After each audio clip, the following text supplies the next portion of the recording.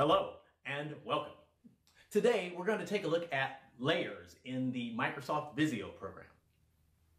So if you're not already using layers in your drawings, then it might be because you don't know where they are or how to use them. So in this video, I'm going to show you how to create and manage layers in your Microsoft Visio drawings. Let's say you're drawing an office with furniture. Oh, and overhead lighting. Well, wouldn't it be great if you could discuss the drawing with the electrician without all that furniture in the way? The implications for layers are endless. Org charts, flow charts, pretty much any kind of drawing that you can create can benefit from using layers. So, give me a few minutes and I'll show you how to incorporate the power of layers into your Microsoft Visio drawings. We'll begin the first part of our demonstration on layers by starting with a blank basic shapes drawing. And we'll first need to create the layers.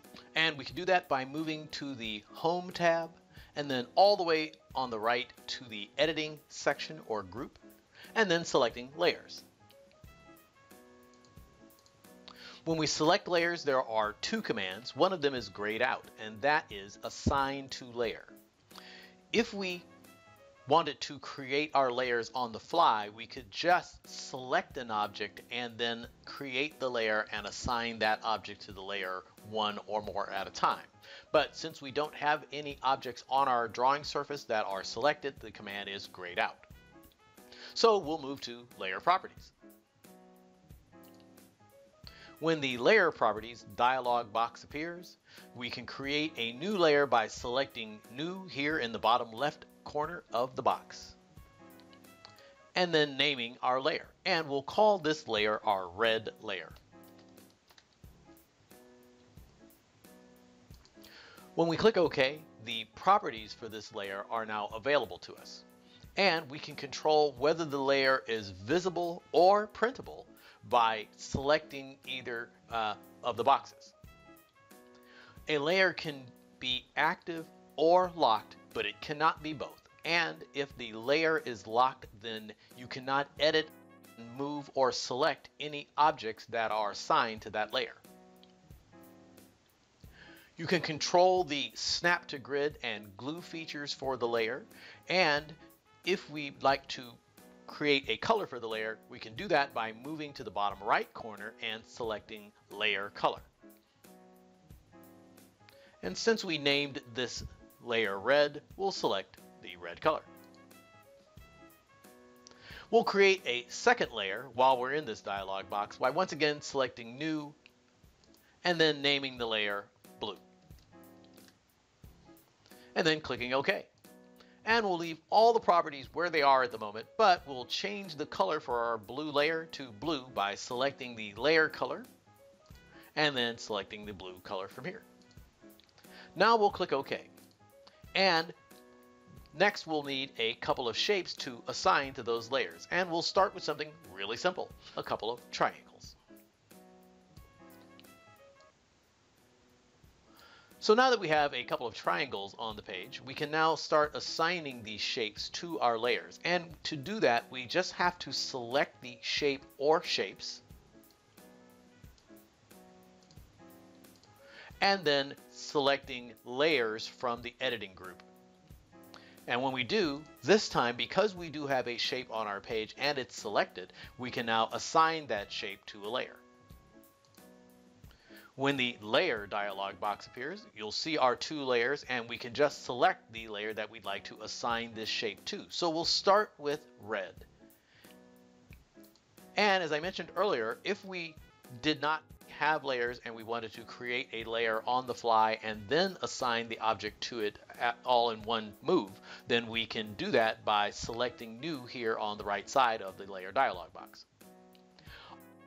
If a shape is currently in a layer and then you group those shapes, you can leave each shape on its layer even though it's in a group. And you can do that by selecting the checkbox here in the bottom left corner, Preserve Group Member Layers. So we'll leave it at red and we'll click OK. And the shape becomes white with a red outline. And we'll do the same with our second shape by selecting it and then moving up to Layers and then Assign to Layer. This time we'll assign our second shape to the blue layer and then click OK. So at the moment, both shapes have been assigned to their individual layers, and we can edit these shapes, size them, or even move them around, or just select them. We could change all that by moving up to the editing group on the Home tab, once again, and selecting Layers, and this time choosing Layer Properties.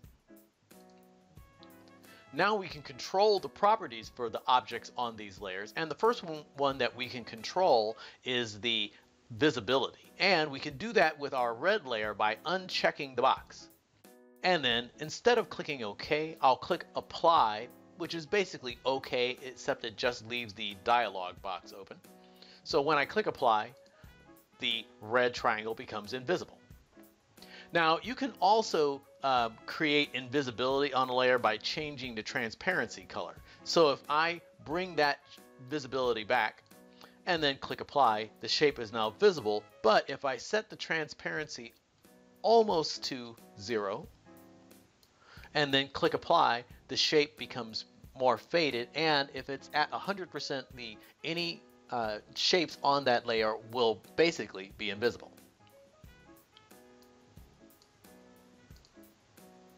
We can lock a layer by moving up here to the lock command, and in this case I'll choose the blue layer and lock it.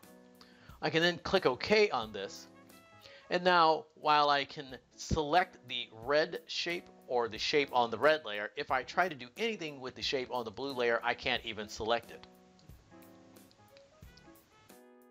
So I'll move back to the Layers dialog box, click Layer Properties, and then turn the lock off. If there are layers in your Layer Properties box that are not assigned to any shapes, and this can happen quite easily, you can remove any layers that are not being used by selecting Removed Unreferenced Layers.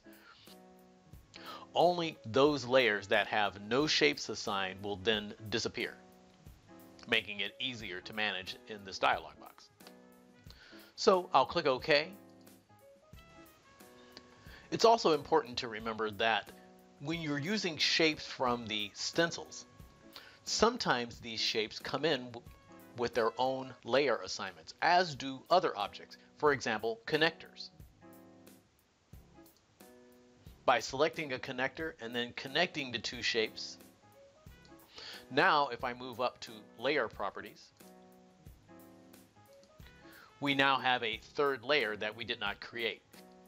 If the additional objects that you bring into the drawing are already assigned to layers, you can simply reassign them and then remove the non-existent layers. I could do that by canceling this box, selecting Layers and then Assign to Layer, and then changing that connector's assignment from connector to, for example, blue, and then clicking OK. Now I can move back up to Layers, down to Layer Properties, and then select the connector layer and remove it. When I do, I'll still get the warning, but since I've reassigned that connector to a different layer, it doesn't matter, and I can click Yes. And now I'm back to my original two layers. So as you use more objects, you may need to reassign those objects to your layers. So now let's take a look at a drawing that's a little less simple. In our office drawing, we have several different object types. We have the room frame with the beautiful blue carpeting. We have those lovely green matching desks and their complementary red chairs. And then we also have overhead lighting, as well as a credenza and a receptionist desk. To assign multiple objects to layers, I can simply select all of them. And you can use Control-click to do that. So in this case, I'll take the carpeting and the room frame, and then move to Layers, and then Assign to Layer. Now, because I don't already have layers, I can create them, as I mentioned, on the fly, and the dialog box for new layer pops up immediately when there are no layers in the drawing. So I'll name this layer Frame, and then click OK. And the layer is created on the fly, and the objects that I have selected are already assigned to that layer. So I can just click OK. I could do the same thing with all of the desks and chairs just by selecting them, once again using Control-click, making sure not to hit any of the other objects. And then move to Layers, and then assign those objects to the layers.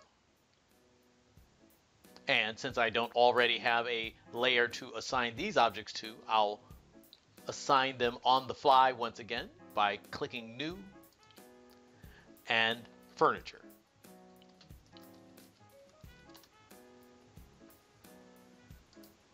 Once again, the layer is created, and all the objects that I have selected are now assigned to that layer.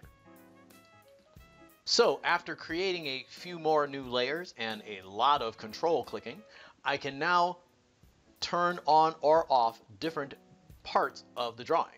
So if I just want to see the electrical, I can make the electrical visible.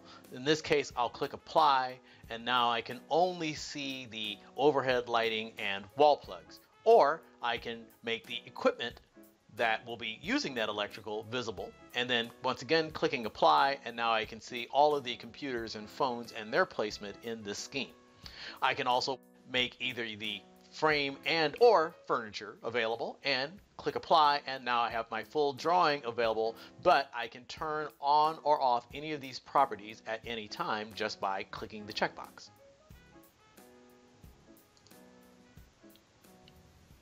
And those, my friends, are layers.